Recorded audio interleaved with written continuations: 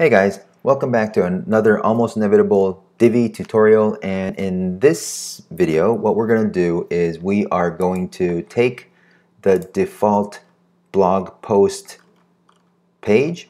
It's actually an archive page, and we're going to edit this to look like this guy, masterblogging.com. Now it looks simple, but there are some things that we actually do need to really address when making this. I hate pop-ups.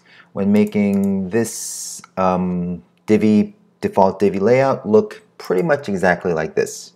Okay, so let's look at how everything is done. First of all, if you want to edit the archive pages separately with the Divi builder, what you can do is you can hop on over to almostinevitable.com and find, you can actually just search it, but I think it's a recent one, so it should be here. Nope, that's not it. I don't think that's it. Category page. Ah, that's weird. I think that was the blue one. Oh boy. Category.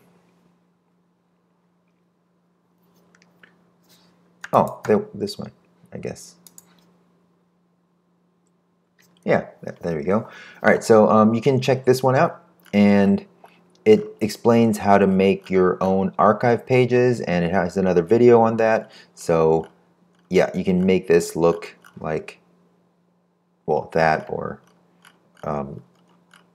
not that, but here. Yeah, so anyways, I explain all that and stuff, and somebody left a really mean comment here, so I just deleted it, so whatever. Anyways, but it's good. It explains everything on how to make your own archive pages. So you can check this out if you want to, but if you don't want to go through all the process of making your own archive pages, what you can do is, and if you want it to look something like this, which looks really nice, I will walk you through the whole process. Now, the Divi archive pages are made in a very specific way. Of course it is, but it's an interesting build. This line here, this is a pseudo element, and you'll of course learn all about pseudo elements in the upcoming Learn CSS for Divi course that I'm almost ready to release. I've recorded quite a lot of hours, so it goes through everything that you need to know for CSS. It's like a crash course. It doesn't go into all the nitty-gritty, but it will give you enough for you to actually code from top down the whole thing and just make your own templates, your own themes, and everything for Divi, and it's specifically for Divi, so it's really good. All right, so look out for that, and you can of course sign up for the newsletter, and that will keep you posted, and I'll give you extra offers and discounts and all that if you're on the newsletter. All right, so this is a pseudo element, so we need to take it out with taking out the pseudo element itself. So as you can see here, that's what that is, that line. And this blog post is, each post is in the left area, which is floated, and inside are articles, which also have its own margin on the bottom, as you can see in the yellow green over here. And the weird thing is that this text, this excerpt, is not actually inside any tag. I would have put it in a p tag just so it's easy to manipulate, but it's not. So I had to take a very lateral approach to moving things around, and I'll explain that a little bit once we get into the whole thing. All right, so that's how this is built, and these guys are all, this is an A, H2, and P, so these are all blocks. That's good. All right, spans are not blocks. P's and H2s, they're usually blocks. If not, we can just make them a block. All right, so we use blocks or inline blocks for all this, so that's how that works. That's fine. And these guys, the sidebar, is over here. Oops. There we go. Sidebar is over here, and as you can see, it has some padding in the purple over here, padding on the left and the bottom, and each widget is like that. Okay, so what we want to do is make it look like masterblogging.com's blog. All right, now this is from a request that someone asked me to do. Like, can you do this? And you know, like if they're not gonna pay for me to do the job, might as well make a post for this so everybody can enjoy it, and it won't take me too long. So yeah, this is what I did. So it took me about 30 minutes to get this done. So, and it's also responsive. So I'll go into all that in a minute.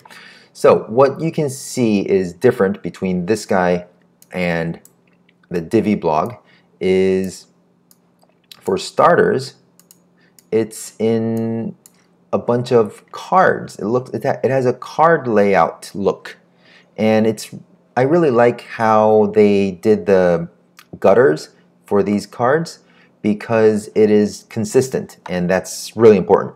Consistent spacing is one of the most important things, I think, in not just graphic design, but of course web design and all design. All right, so it's very important. So they did a good job of that, which I think is very nice. And they have a non-white background, and they have white cards, which is an important thing that we need to address when we're doing this. Right, so if you look here, well, you can't look here, but if you look into the inspector, which I can't find now, where is the inspector? Oh, did I close it? Anyways, so these guys, the paddings and all that, see, as you can see over here, the padding is 5.5, which is not going to be consistent throughout. Later on, it will cause problems. Percentage paddings can cause problems. Articles have a margin bottom of 60, and that has a 5.5, so it's never going to be consistent. And then this, these widgets all have their own little padding, right? So if you look here, they have a margin bottom of 30, and we're going to use 30 as the main unit for all the gutter widths. Okay. All right. So another thing that we can tell is different is that the top part, this reaches the exact top, and here it does not, which I think is good. But if we're going to do exactly what this does, then this makes sense. So we'll do that. And also, you can tell that this shows that this is part of the content, and here it has the gutters, so it actually shows that these widgets are separate. It feels, you know, it makes a little bit of sense. That's stepped, I think. All right, so that's what we're going to do, okay? Now, it's very easy for me to switch this over right now, because right now what I have is I've already done it, right? So all I need to do is just change that to main, and it's already in queued. So this is my playground installation. So I just change that to main and reload, and voila, there we go. So this is all changed. As you can see, there's a step here that's touching the top like that. This is 30, everything is 30, that's 30. It's consistent throughout, so it looks good. And inside, the padding inside the article tag is also 30, so it's good. I think it looks okay. All right, so that's a pretty good recreation, I think. Yeah, right? Yeah. All right. So I will go through the CSS just a little bit, just so you know what to change if you want to change the styling a little bit. Now, we have to use a lot of flex, because remember how I mentioned that these guys are not inside a p tag, the text.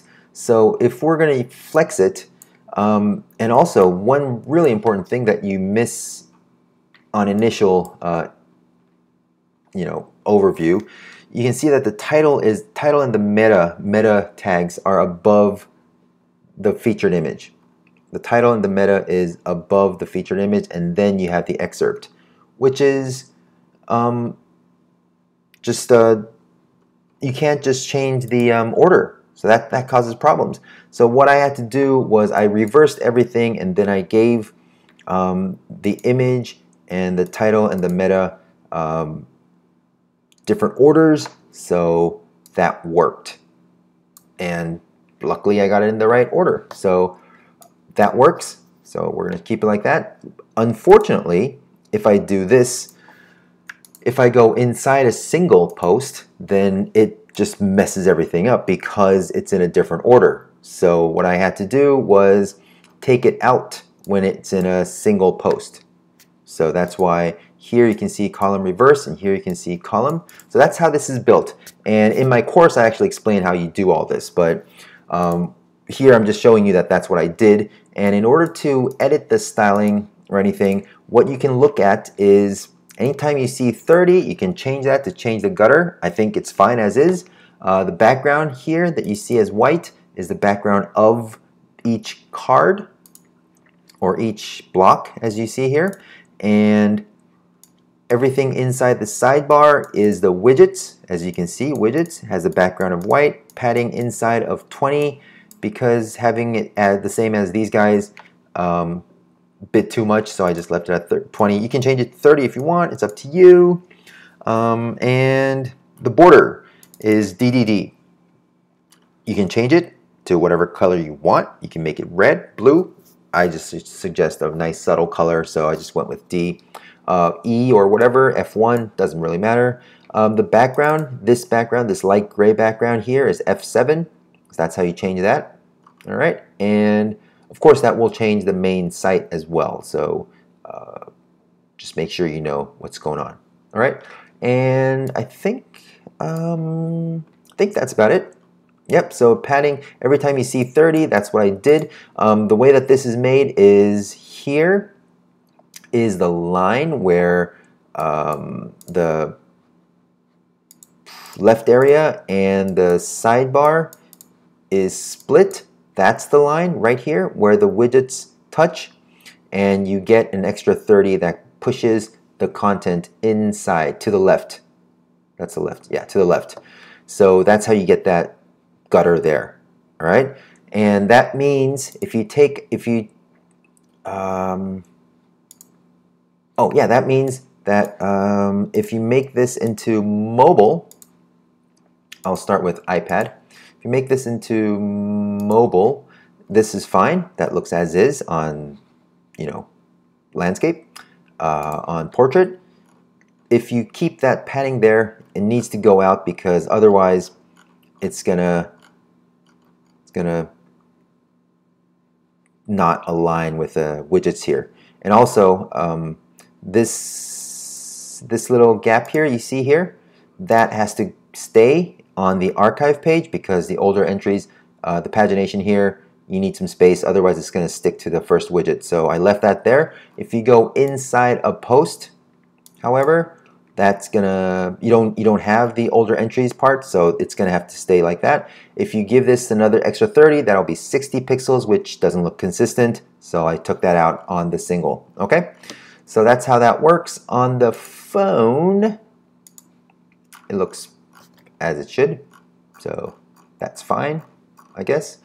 One thing that I should also mention is there is a -1 pixel margin on top of the content, as you see here.